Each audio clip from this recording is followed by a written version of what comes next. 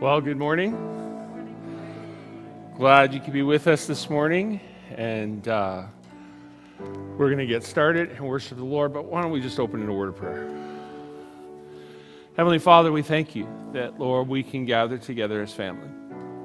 Lord, we thank you that, Lord, you are in our midst. And so, Lord, as we worship you this morning, as we read your word, Lord, may you be glorified and may you be honored, and Lord, in all that we do. And Lord, we just ask that you would be with us today. In Jesus' name, amen. Well, let's worship the Lord together. Well, good morning. A little chilly this morning, so it means we all should be able to stand up and clap our hands and do whatever we can to keep ourselves warm. 'Tis the season, amen? Jesus, thanks for your goodness.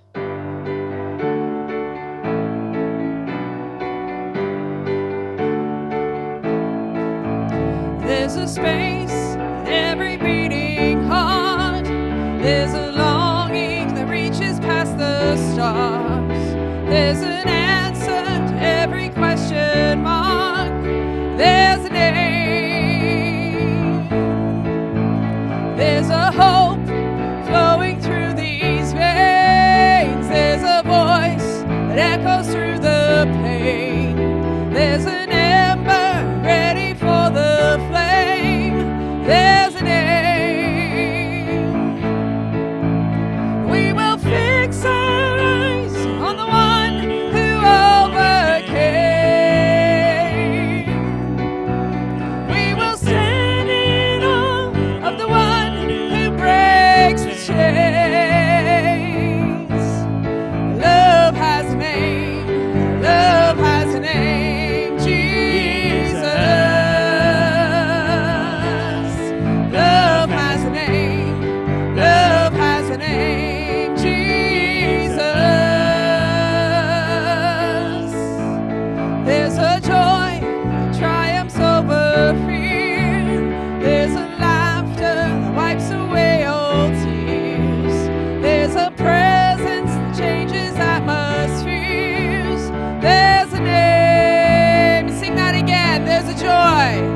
There's a joy that triumphs over fear. There's a laughter that wipes away all tears. There's a presence that changes atmospheres. There's a name. We will fix our eyes on the one who overcame. We will stand in awe of the one who breaks the chains. Love has a name. Love has a name. Jesus. Love has a name. Love has a name. Jesus. Victory. Victory has a name. Victory has a name. Jesus. My joy has a name. Joy has a name. Jesus. Love has a name. Love has a name. Love has a name. Jesus. My victory. Victory has a name. Victory has a name. Jesus. And our joy. Joy has a name. Joy has a name. Jesus.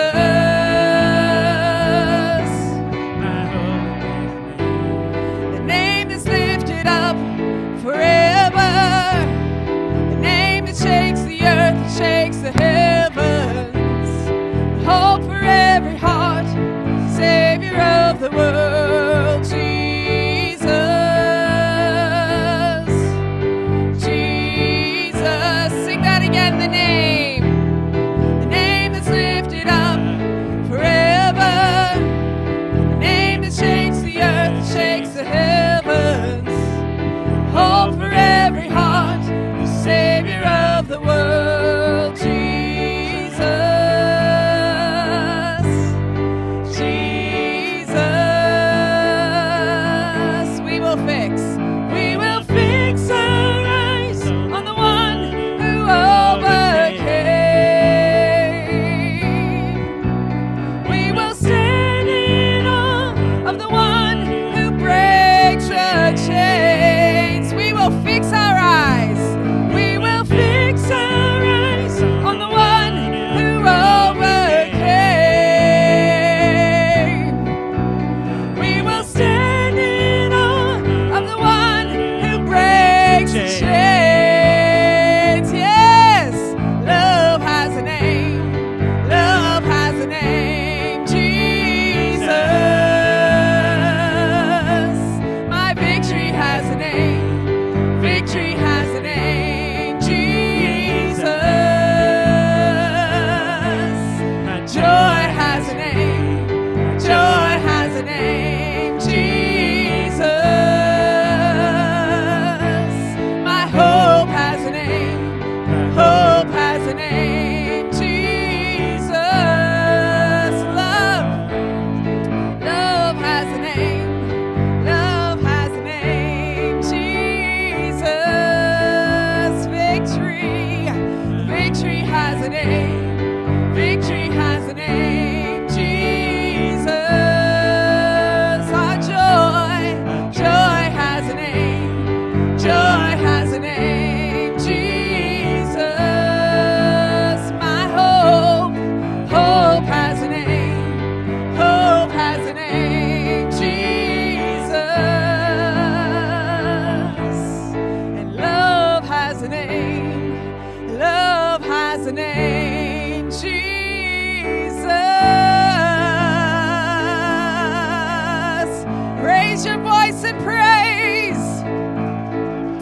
Hallelujah, Lord, we bless you.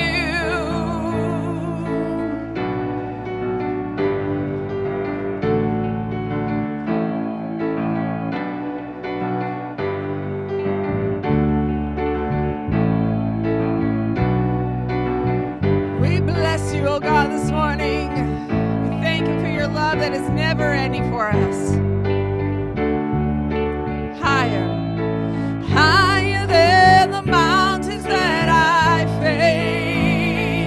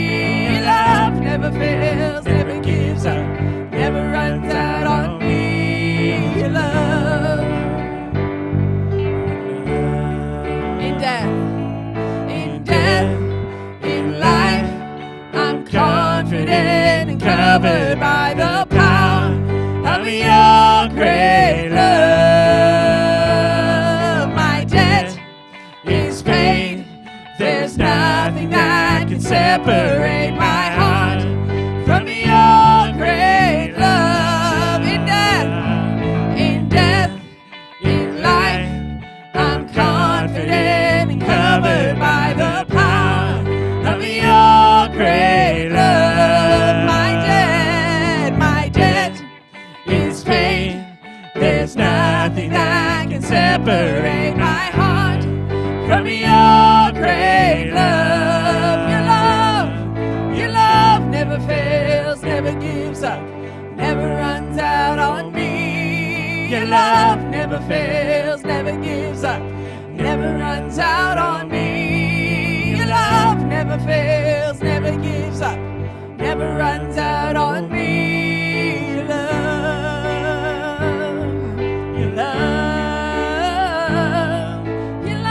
never fails, never gives up, never runs out on me. Your love never fails, never gives up, never runs out on me. Your love never fails, never gives up, never runs out on me. Your love.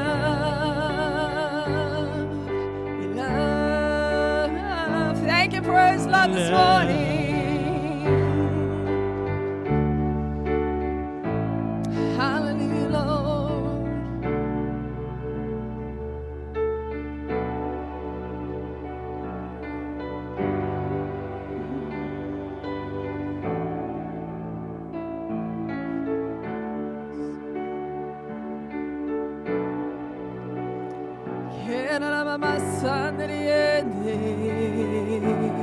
Sing a new song to the Lord this morning. Sing out in your words and tell Him that you love Him this morning, church. Jesus, we love you. Your unmerited favor towards us. And I was lost, I was in chains, the world had a hold of me. My heart was a stone, I was covered in shame. When He came for me, I couldn't run from His presence. I couldn't run from His arms. Jesus, He loves me, He loves me, He is for me. Jesus, how can it be? He loves me, He is for me.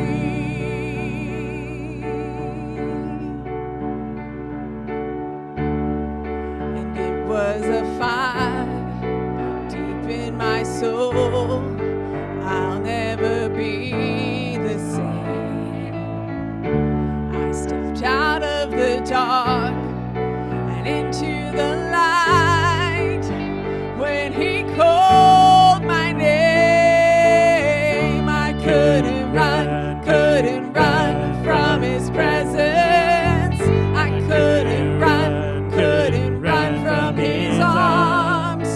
Jesus, He loves me, He loves me, He is for me. Jesus, how can it be? He loves me, He is for me. He holds the stars and He holds my heart with healing hands that bear the scars. The rugged cross where He died for me, my only hope, my everything. Jesus, He loves me, He loves me. Jesus, how can it be? He loves me, He is for me. Jesus, He loves me, He loves me, He is for me. Jesus, how can it be? He loves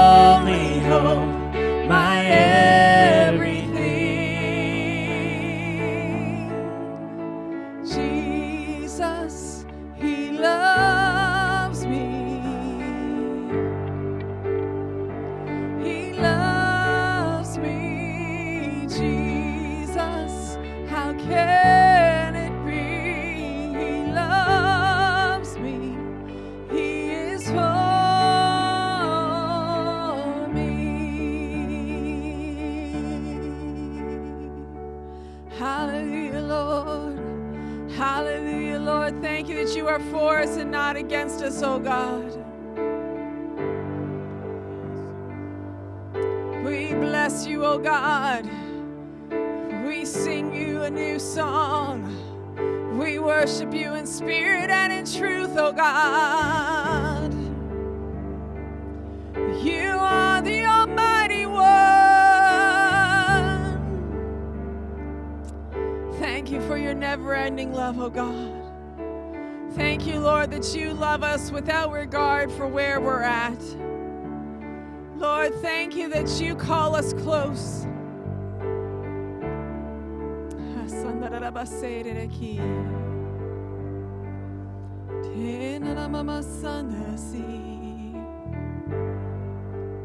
Jesus, we love you. Oh, how we love you. You are the one now. Hearts adore. Jesus, we love you. Oh, how we love you.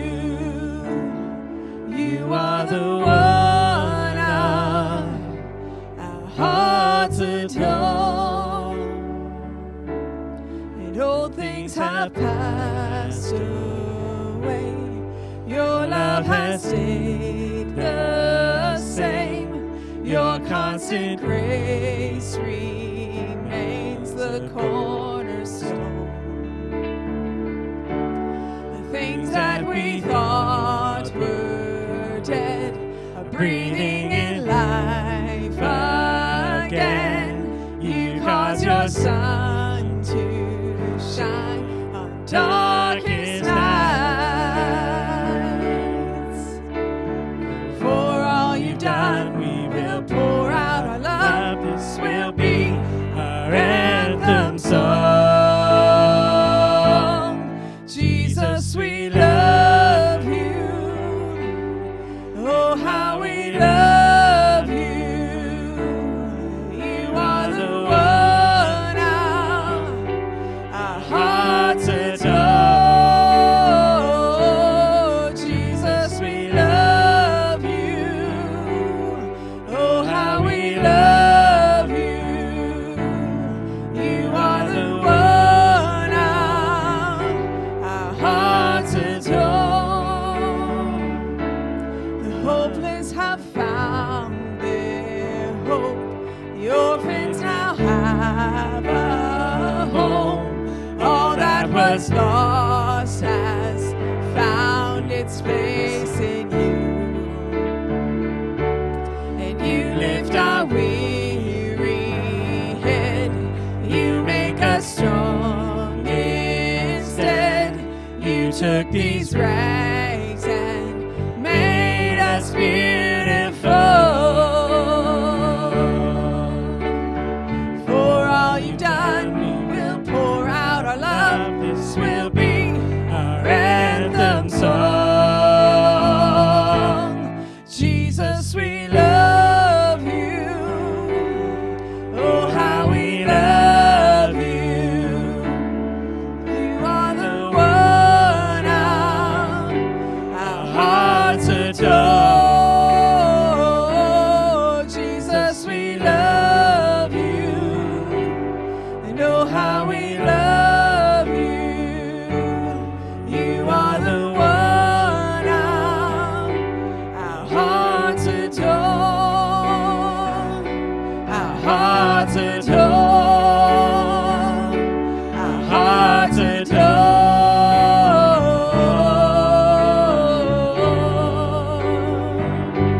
Our hearts adore.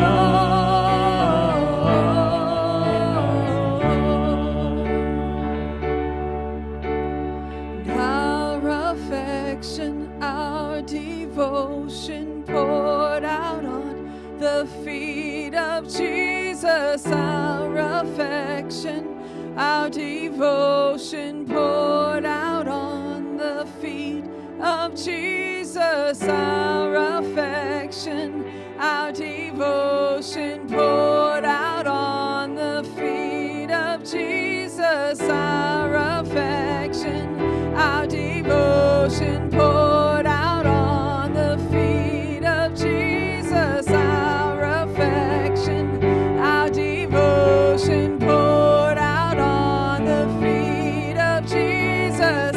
Our affection, our devotion poured out on the feet of Jesus. Our affection, our devotion poured out on the feet of Jesus.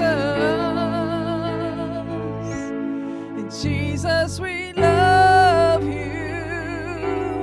Oh, how we love you. You are the one our hearts adore. Jesus, we love you. And oh, how we love you. You are the one our hearts adore. Jesus, we love you. Oh, how we love you.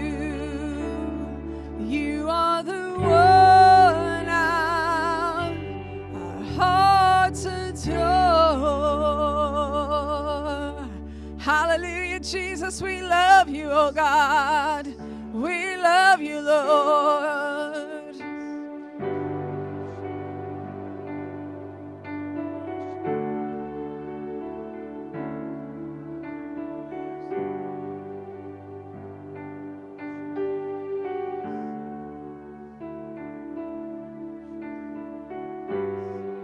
Hallelujah, Lord. Hallelujah, Lord God.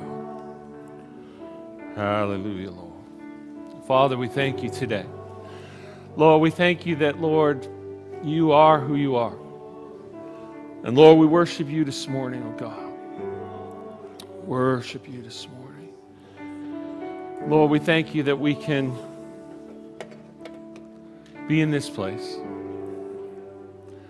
And Lord, we think of those who aren't able to be with us, Lord. We ask that you would just encourage them today. Lord, for those that are going to be watching service online this morning, I pray that you would just strengthen them. And Lord, that the word of God would be rooted deep in their hearts today. And Lord, we thank you that, Lord, we haven't seen an outbreak in Sioux Lookout. We thank you, Lord God, for your hand of protection in this community. And Lord, we just ask that that would continue. And Lord, we thank you for those who have served our community during this time. And Lord, we thank you for them today. We just ask that you would strengthen them and bless them, Lord, for their servant heart to this community. Whether it's at the hospital or the grocery store or the first responders, Lord, wherever they've been serving, Lord, our community during all of this, Lord, we ask that you would bless them today. That, Lord, your love would be shown upon them. That, Lord, they would encounter you. And Father, we think of the other churches and the other faith communities in our area, Lord. We just ask that you would strengthen, Lord, your people today. You strengthen your people today. And Lord, as we look into your word, that you would speak to our hearts today. You stir us to show the love of Christ. Lord, we thank you and we give you honor and glory in Jesus' name. Amen. Amen. The last couple weeks we've been sharing on faith and hope, and so today I thought we would share on the word love. And it's great to have Pastor Bob and Pastor Margie with us. We have missed having you here, so it's good to have you with us today. I want to talk a little bit about the idea of love, and you know, when you hear the word love, lots of things come to mind. Maybe your spouse, maybe your family member, maybe your kids, maybe your mom or dad, maybe when you think of love, you think of Jesus, hopefully.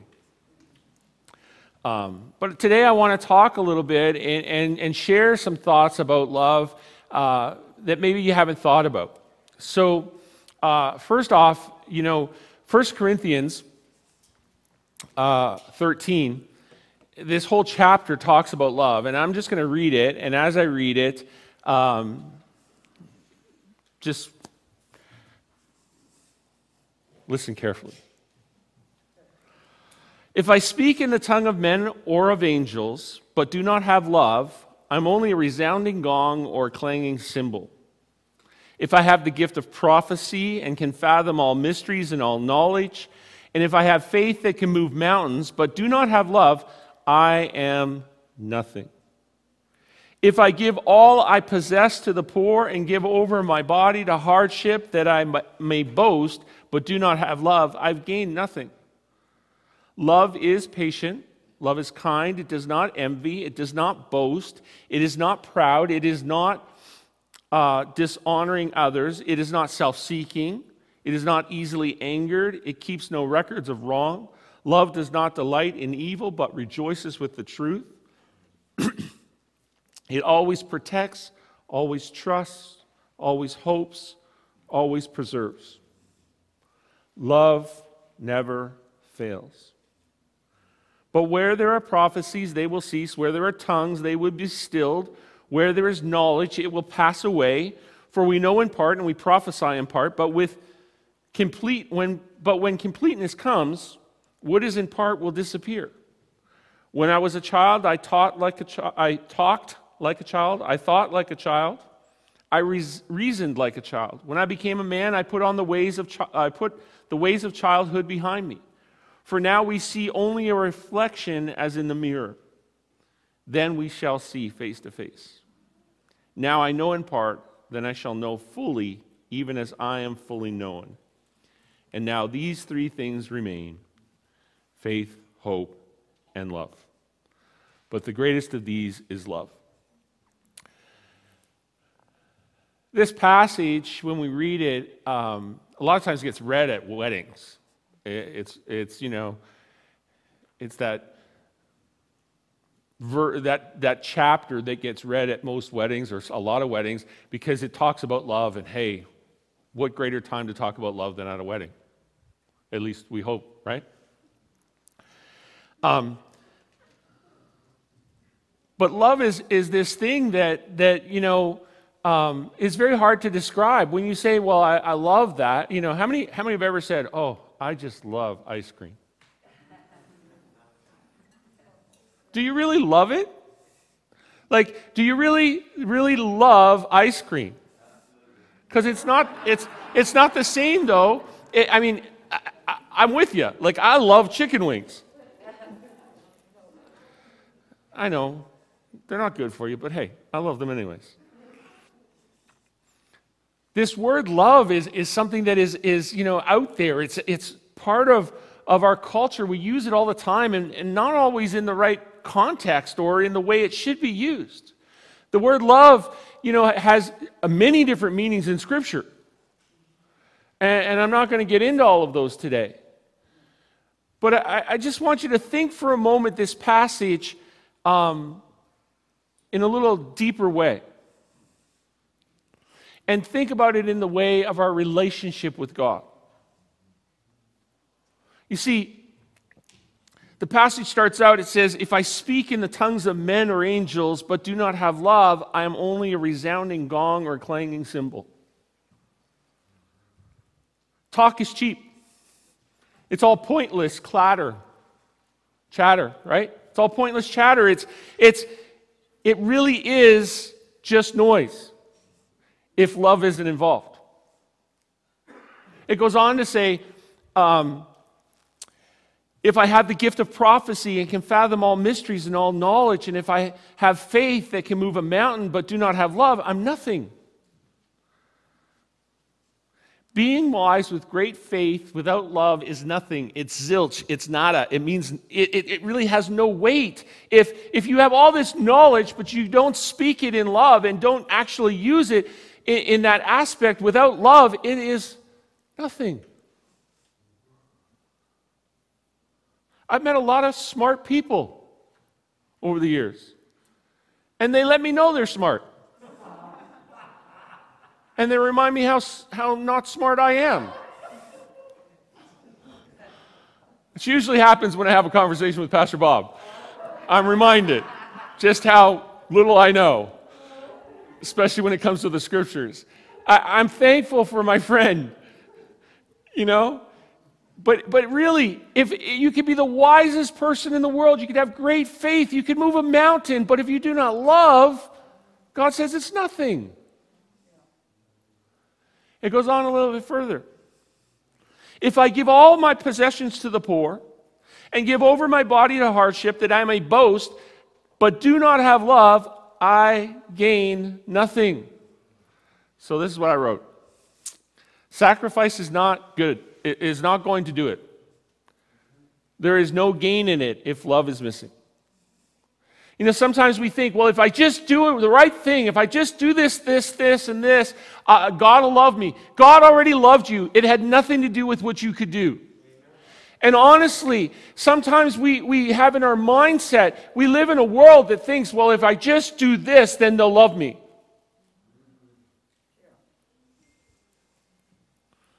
Talk in faith without wisdom.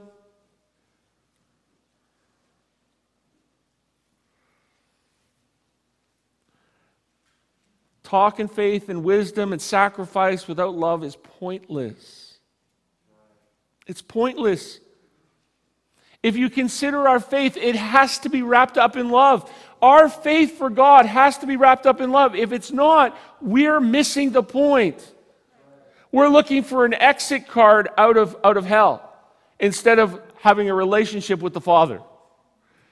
God is not wanting to have an exit card given to you. He doesn't want to give you a get-out-of-jail-free card. He wants to actually have a relationship with you.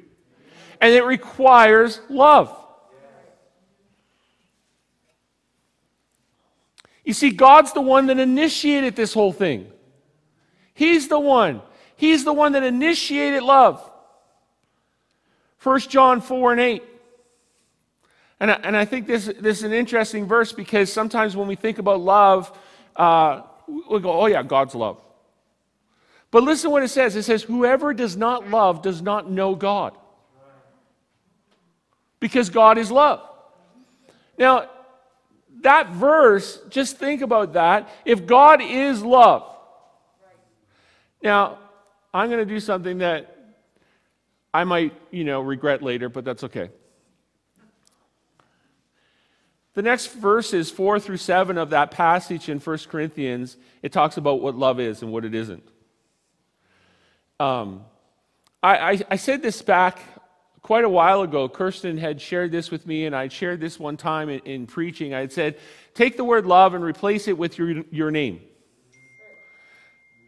Right? Love is patient. Am I patient? Mark is patient. So I thought a little bit about that. Yeah. Okay, so what I decided to do today was I'm going to read the passage, but then I'm going to replace the word love with God. Because He is love, right? So listen to what it says. Love is patient. Love is kind. It does not envy. It does not boast. It is not proud. It does not dishonor others. It is not self-seeking. It is not easily angered.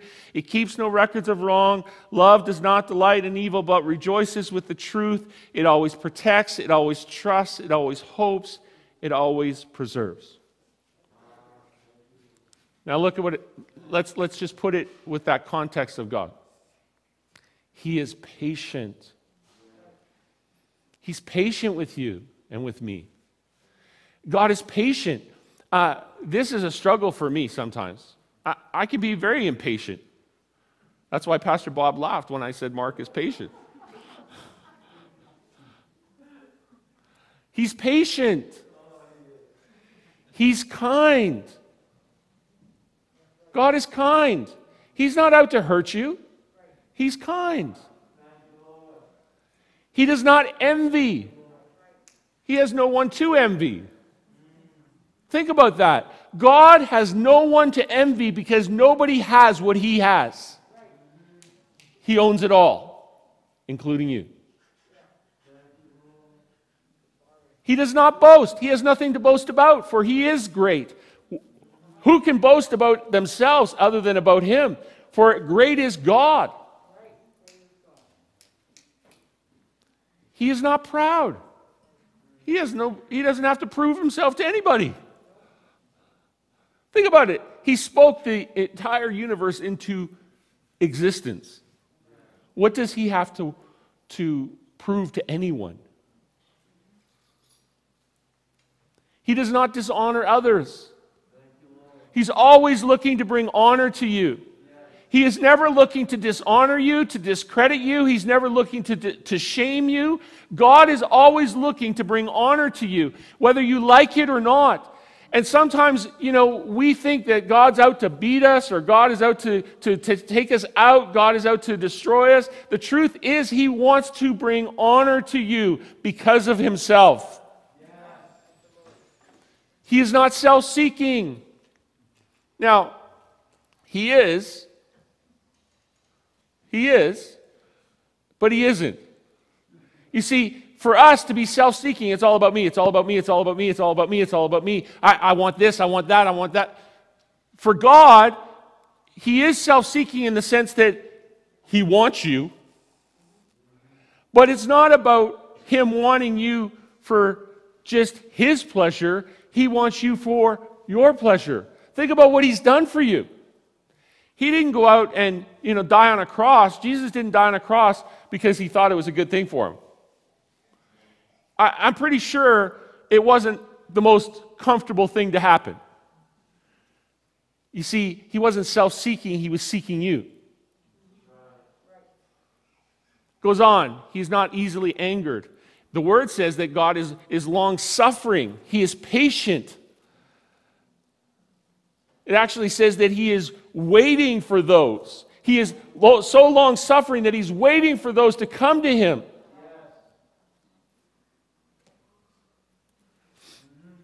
He keeps no records of wrong. Do you know when you got saved and were forgiven, the slate was wiped clean? He's not holding it there going, hey, look at what you did. That's what the devil does, right? The devil holds up what you've done and said, look at how evil you are. Look at how messed up you are. God looks at you and he says, you're forgiven.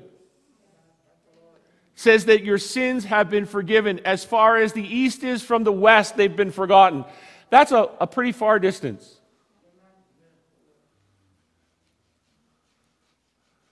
In Canada, east to the west is a pretty far distance. Newfoundland to BC, pretty long ways. He keeps no records of wrong. He does not delight in evil, but rejoices with the truth. He does not delight when we are living in sin, but rejoices in our freedom. He rejoices in the truth. He rejoices in who you are.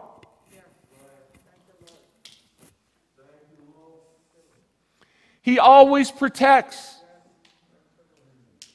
Always protects. He always trusts. He trusts you. Think about this. He trusted you enough to let his Holy Spirit come and dwell in you. The Holy Spirit comes to dwell in you because he wants to bring life to you. He always hopes. See, God knows the future. He knows the promises he's made to you. And he always preserves. Now, when I thought about this and thought about what God was saying and the fact that God started this whole thing, I mean, think about it. John 3:16, right? For God so loved the world. He loved us. He loved the world.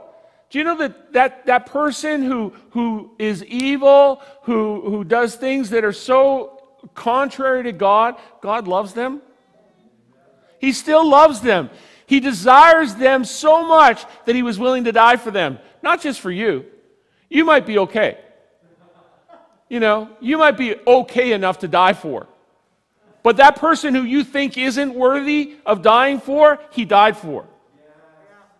And if you don't think you're worthy for him to die for you, he did. You see, he loved you.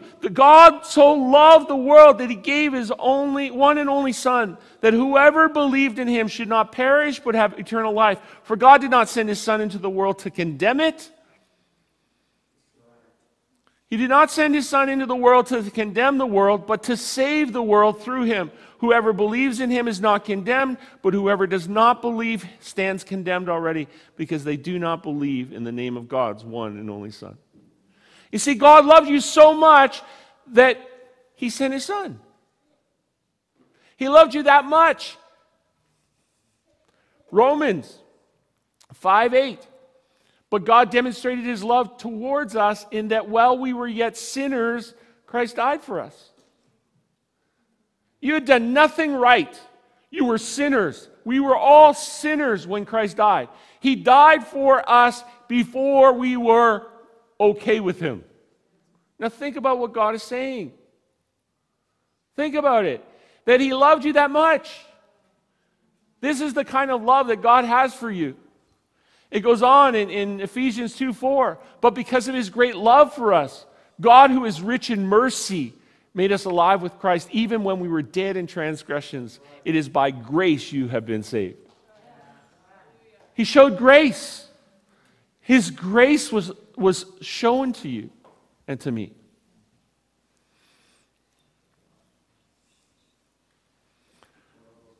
First John 3:1. See what great love the Father has lavished on us. I just love the way that verse starts. You know, see what great love the Father has lavished on us. When I think of lavish, I think of, the extreme, like, pampering. Like, God loved you so much, He lavished His love on you. That we should be called children of God. And that it is what we are. The reason the world does not know us is that it does not know Him. You know, John was saying, this love that God's lavished on you is so great. It's so great. 1 John 4:7-12 says, Dear friends, let us love one another. For love comes from God. Everyone who loves has been born of God and knows God. Whoever does not love does not know God, because God is love. This is how God showed his love among us. He sent his one and only Son into the world that we might live through him. This is the love that we love God. But that this is love, not that we loved God, but that he loved us and sent his Son as an atoning sacrifice for our sins. Dear friends, since God so loves us, we ought to love one another. No one has ever seen God, but if we love one another, God lives in us, and his love is made more complete in us, or made complete in us. You see, what is the love that we have for one another? You know, you all know the passage in Matthew 22. Teacher, what is the greatest commandment? They asked Jesus. He replied, love the Lord your God with all of your heart, with all of your soul, and with all of your mind. This is the first and greatest commandment, and the second is like it. Love your neighbor as yourself. All the laws and the prophets hang on these two commandments. It's interesting that Jesus sums up the entire law with this, love God, love others. It's interesting because he doesn't talk about faith or hope here. He literally just says, hey, if you would love God and love others, guess what? You would be complete. Because all of the law lies on this. So how do we love God? How do we actually love God? How do we show our love towards the Father? How do we actually express our love to God? You know, some of us were frustrated when we couldn't sing, and we were like, well, you know, I want to worship the Lord because that's an expression of love, for sure. It's interesting, though, some of the passages in Scripture, 1 John 5:3. In fact, this is love for God, to keep his commandments, and his commandments are not burdensome. He actually says, if you love me, you'll keep my commandments. If you love God, you'll keep my commandments. That's the stress of loving God. It goes on, 1 John 2:5, but if anyone obeys his word, love for God is truly made complete in them. This is how we know we are in him. How do we know that we're in him? How do we know his love is complete in us? By obeying his commands. You know, I always think it's interesting how we pick and choose which verses we want to live by. You know, it's like a buffet. I like that, but I don't necessarily like that. What do you mean I have to eat Brussels sprouts? I don't like Brussels sprouts. Add bacon. Bacon makes everything good. You know, I sometimes look at the scriptures and I don't quite get why God told him not to eat bacon. I was like, the greatest thing you made on the earth, I mean, it's one of the best foods out there. I mean, it tastes so good. Like, why would you tell them not to eat it? Okay, I'm a little off track. Thanks. Appreciate it. It goes on in John 14:15. If you love me, you will keep my commandments. We see this in Scripture over and over again. If you love me, keep my commandments. If you love me, keep my commandments. If you're going to obey me, keep my commandments. You know, it's interesting that the largest passage of Scripture, Psalms 119, is all about keeping God's commandments and his statutes. The entire chapter of Psalm 119, all 150 some odd verses say, here is my word, follow it and obey. So if we're going to honestly show love towards God, we must be obedient to his word. Not just bits and pieces.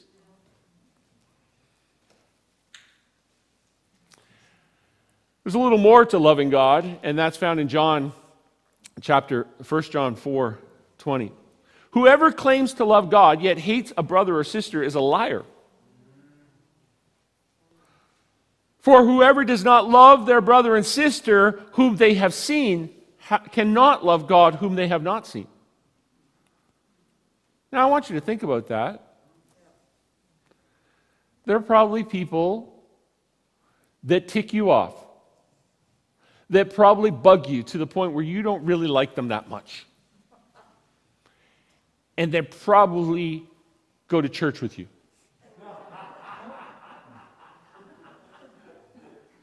I always think it's interesting how, you know, it's easy, well, you know, they're out there in the world. It's hard, you know, I can understand loving them because, you know, they're sinners. They don't know better. They don't understand. But why is it that we sometimes don't love our brothers and sisters in the body? Because they tick us off. They frustrate us. They say something that we don't like. It's interesting because we're all capable of it.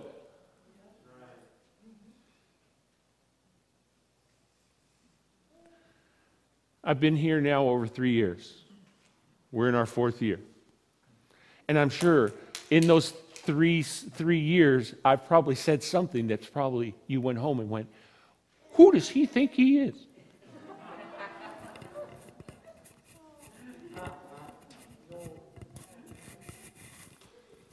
If I haven't, I promise you I will. And it might be before this service is over. You see, it's very easy for us to offend each other. But the word says if we love God, we must not hate our brother or sister, or otherwise we are a liar. And I get it. You know what? Not everybody is easy to love. There are some people who are hard to love. They're just hard to love. It doesn't matter how much you try, they're difficult to love. I've met them. Most of them were in Bible college.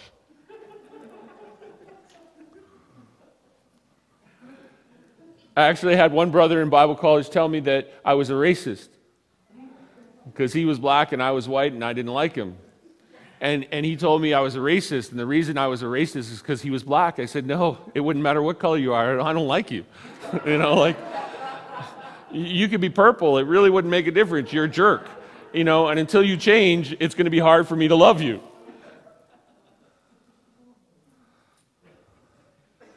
You see, he made a judgment about me, and he didn't even know me. But if we're going to be people that love God, it requires us to be obedient to his word and to love others. If we're really, truly going to love God, then we need to love each other. We need to love each other. We need to be obedient to his word. If we say we love God and don't do those things, do we truly love him? We sometimes act as if this whole love thing is God's problem. Like, he's the one that's got to love, because we're hard to love. And he says, no, you don't get it. You need to love your brother and sister. I know God loves them, but do you love them? You see, a lot of times when I read that passage in 1 Corinthians at a wedding, I tell people, like, this is an action word. This isn't an emotion. We act like love is, she walked in the room, the butterflies. Folks, that happens, okay? I get it. But truly, love is an action word.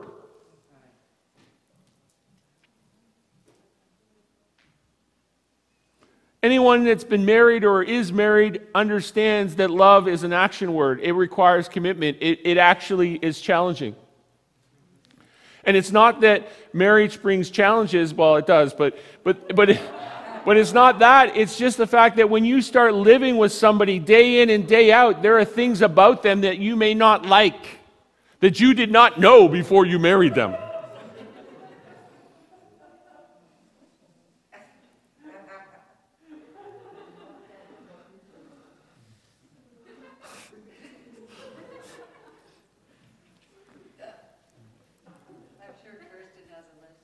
I'm sure she does. And rightfully so. You see, love requires action. It didn't say love is easy. It said it's patient. It didn't say love was a walk in the park. It takes perseverance. It takes energy. It takes effort. Now think about it. When we think about the love of God, the action that God expressed, the action he expressed was letting his son die on a cross for you and I. I mean, think about the action of love there. That's not like, oh, don't they look wonderful? Every time she walks in the room in that dress, oh.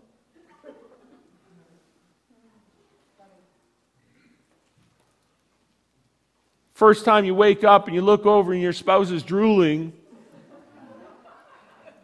I'm sure the word love isn't the first thing you think. Or the first night you go to bed and they're snoring and keeping you awake, it's not the first thing. Like, love is not the first thing you think of. It's probably like you want to kick them and say, shut up. Roll over. You're keeping me awake. You see, love requires an action. So when we talk about loving God, it requires the action of obeying his word. It requires the action of loving our brothers and sisters. It requires this action.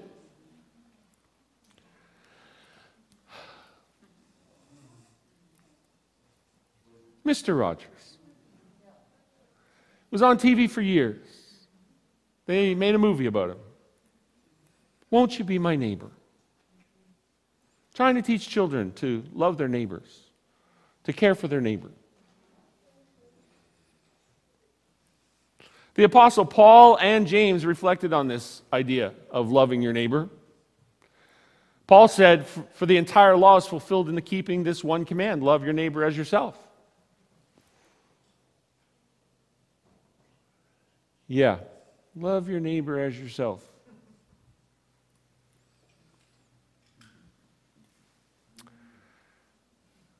Think about that, folks. I don't want you to answer, but I want you to think about it. Have you loved your neighbor as yourself? Do you love your neighbor the way you love yourself? Or do they tick you off and drive you nuts? Do they keep you up because they're laughing too much? That's Pastor Bob's neighbors.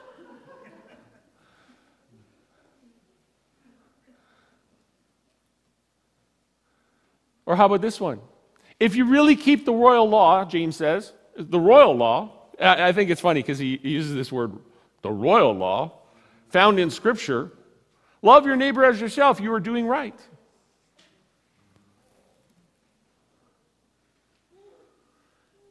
You know, Jesus said, love God, love others. Paul and James say, hey, love your neighbor as yourself. Showing kindness to the least, the last, the lost, the lonely, the unloved. Extending God's grace in various forms to the hurting or the hated or the heartbroken. You see, what is it that we're doing? Are we expressing love in how we act, or is it just lip service?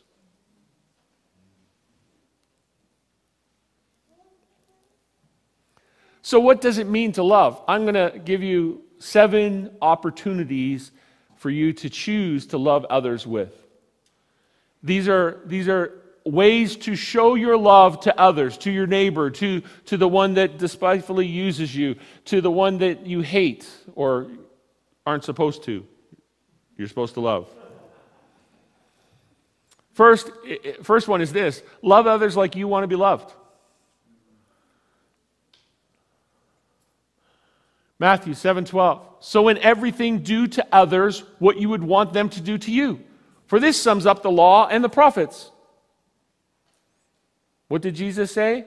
Love others, for in these 2 commandments all of the laws and the prophets are fulfilled.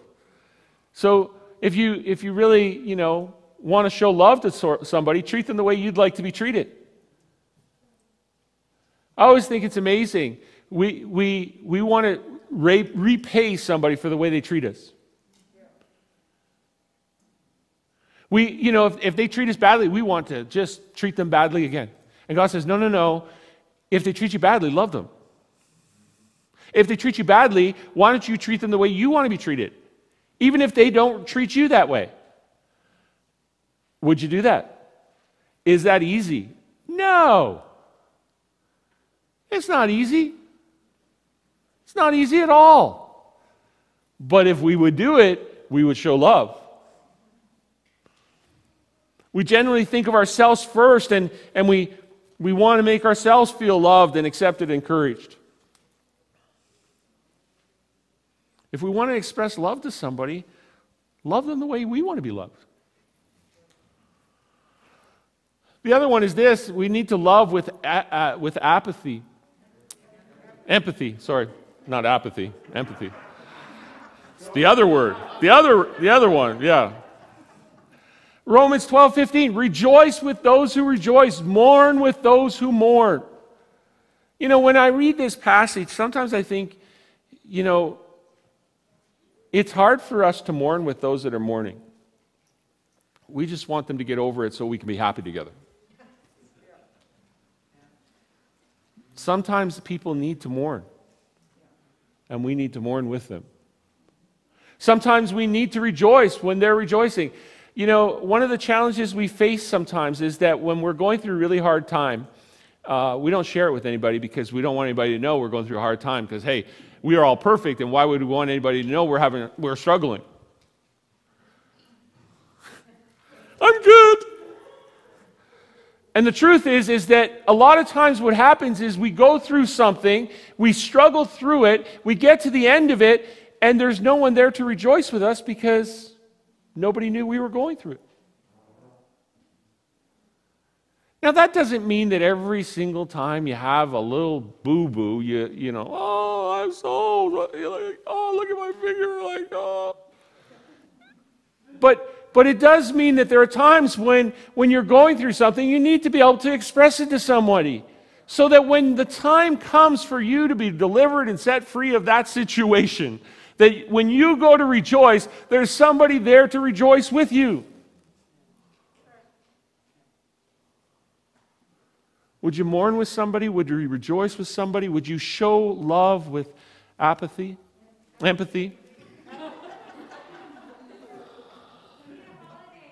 I do. Tomorrow.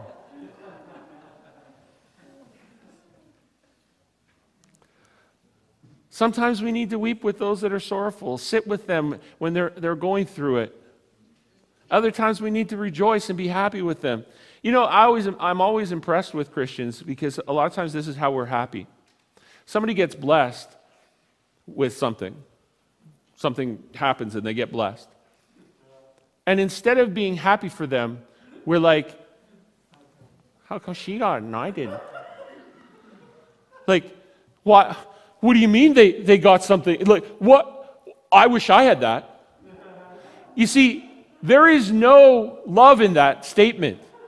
That is envy. And love is not envy. Right? Love does not envy. And so, do we rejoice with those who are blessed? Do we pay attention to other people when they're talking about their lives? Or do we just want to tell them about ours? We all struggle with that, you know. I don't care who you are. I bet you when you're talking to somebody and they're sharing their life, you're thinking in your head, oh, I got to tell them about this.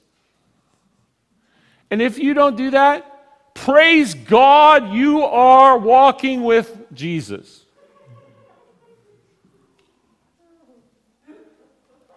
The other way to love somebody is to pray for them. See what it says? Pray in the Spirit at all times and on every occasion, staying alert and being persistent in your prayers for all believers everywhere. You know what? You want to love somebody? Pray for them. And don't pray this kind of prayer. God, would you deal with them? That's not love. It is, God, would you bless them? God, would you strengthen them? Would you help them through this? God, would pray blessing on someone. You want to love on somebody? Pray blessings over them. It can, you know, this idea of praying can include personal prayer. It can be an expression of prayer. Maybe it's writing them a card, praying for them on the phone, interceding on their behalf. You know what? Everyone needs love, but they also need prayer, so pray for them. You want to show your love? Pray for them. You know, Jesus prayed for you.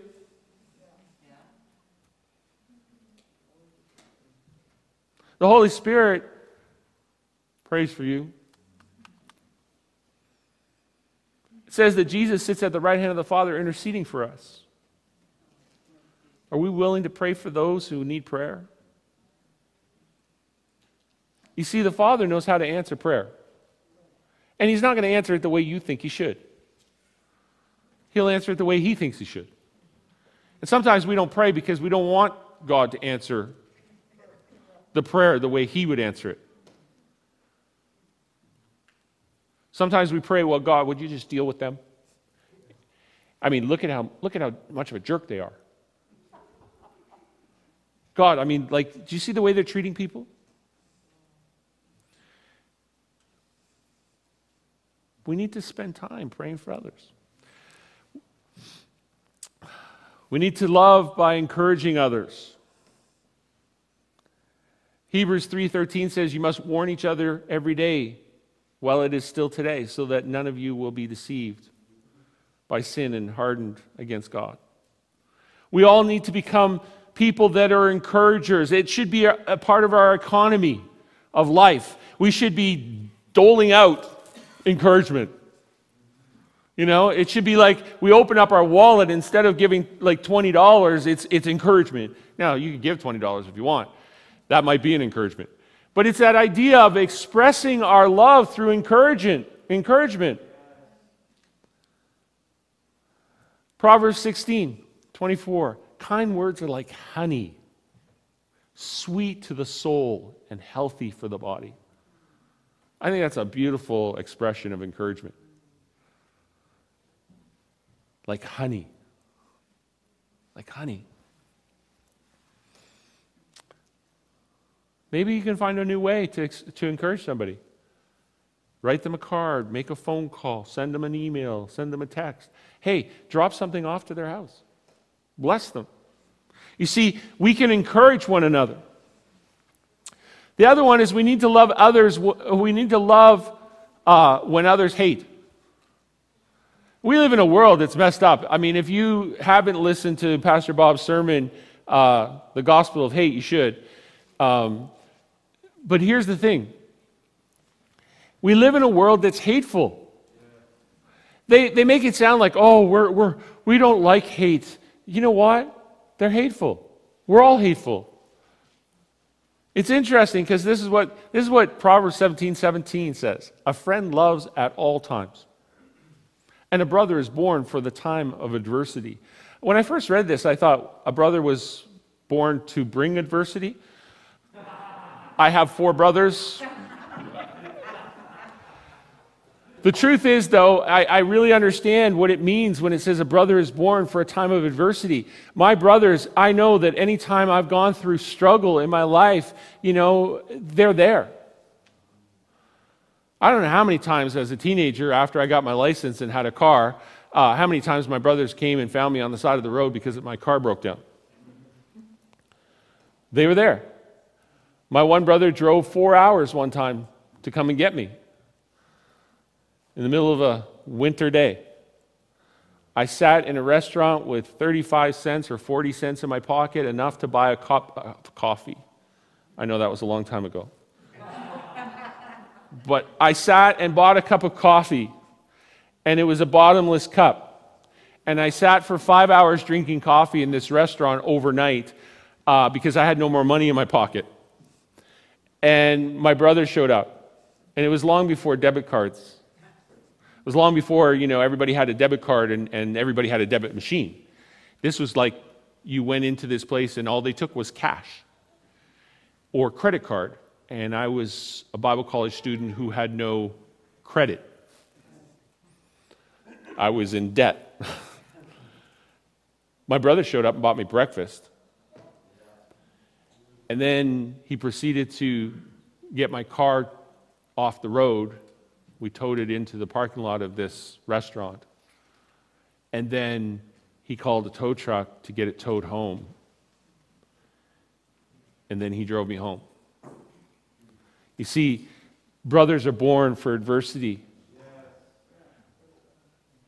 You know what, folks? We need to walk with each other in those times that are hard and struggle. A friend loves at all times, but a brother is born for that time of adversity. In a time of hate, we need to be people that love. I'm almost done. Love with words.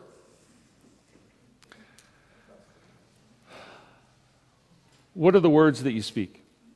Ephesians 4:29, don't use foul or abusive language. Let everything you say be good and helpful, so that your words will be an encouragement to those who hear them. This is a struggle for most of us because it's easy for us not to be encouraging. It's easy for our words not to always be good and helpful.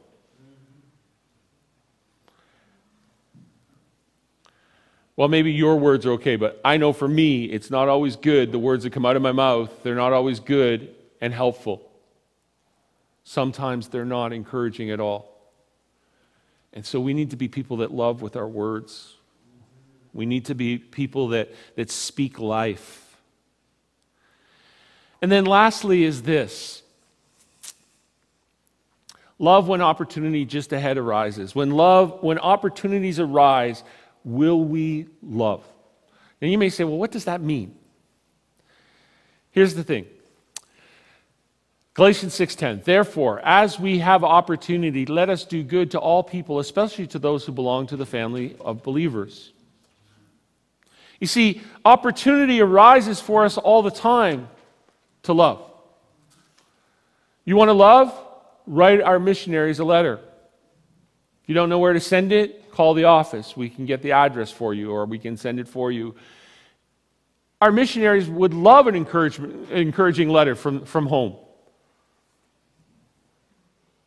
I'm going on holidays as of today for a few weeks. And tomorrow evening, I'm going to sit down with the Willis's 2 children who are in Canada. Mom and Dad are back in Turkey. They're in Canada going to school. And I'm going to go and have dinner with them.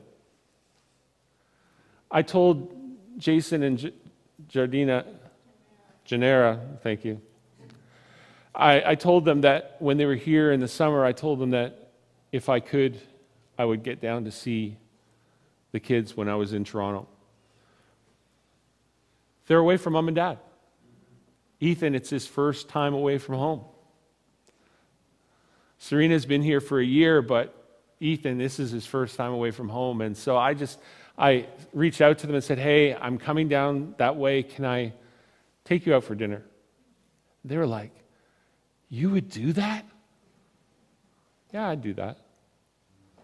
You know what? We need to take the opportunities that arise.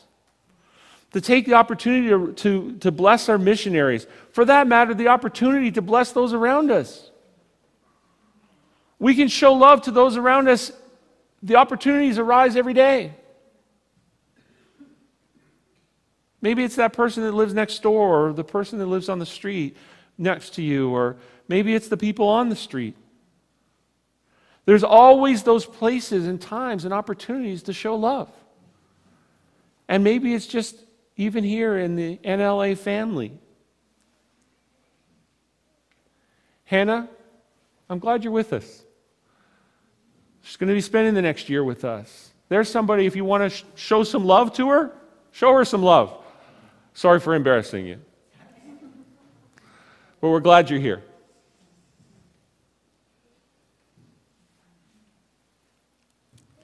If we have the opportunity, let us do good. So, will we be people of hope and faith, or faith and hope and love? Will we be those types of people who express our faith and our hope to others and our love to others? Will we walk out our faith with action? Will we live our lives with the hope of Christ at the forefront of it? And will we always be showing the love of God to others so that we might be called the women and men of God? Will we actually be those people who God says, oh, there's my child. Oh, way to go, son. Way to go, daughter. Way to go. You're showing my love. Way to go. When somebody asks, why do you have the hope that you have? Are you able to express the love of Christ? You see, if we're going to be the men and women of God that He's called us to be, we need to love Him and love others.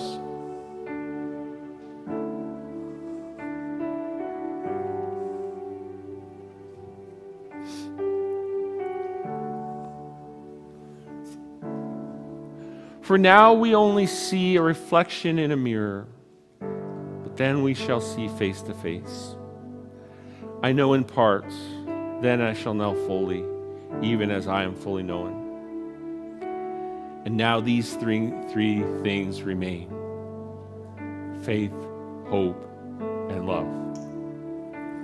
And the greatest of these is love.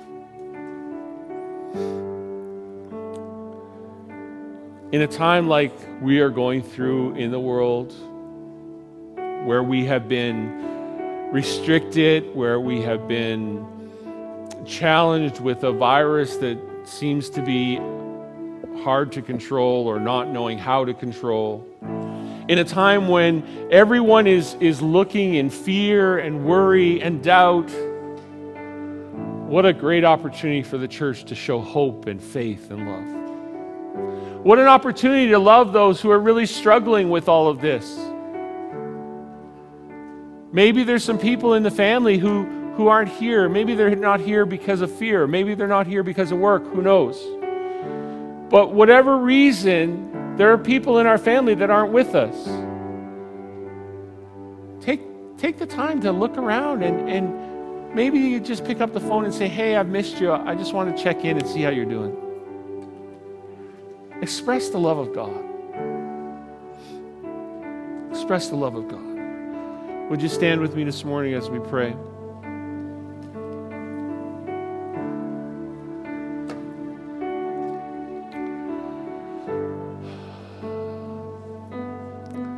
Heavenly Father, we thank you today, Lord. Our faith is in you, not in ourselves, not in what we can do, not in who we are. Lord, our faith is in you. Lord, we believe what you said. We believe that you love us. We believe that the expression and the action of love that you express to us, oh God, that while we were yet sinners, you died for us. Lord, that it is that faith in that action that brings us into that place to be called children of God. Lord, our hope is not in something that's imaginary or unreal. Our hope is in the promises of your word. Our hope is in the precious blood of Jesus Christ. Our hope is in the fact that we believe what you said. But Lord, I pray that you'd help us to express love. That Lord, when all of the prophecies and all of the tongues and all of the everything else ends and everything else has been made clear, Lord, may love still be in our lives. Lord, may we love you and obey your word and love one another. And Lord, may we love others. May we walk out a way of expressing that love to others around us. And Lord, be the men and women of God you've called us to be, that this house called NLA would be a house of love. In a world where hate is expressed, may your love shine forth in the darkness. And may we be the people you've called us to be. We give you honor and praise today, Lord. We just ask that you would be with each and every person in this room, Lord. And for those that are watching, Lord, online, we pray that you'd give them just your presence would be so real today in their homes. Lord, that you would just speak to our hearts as this week unfolds, that expression of love would be expressed to those around us. Lord, may we love our neighbors. May we love those who despitefully use us. May we express your love in a world where it's not expressed very well. We give you honor and glory in Jesus' name. Amen.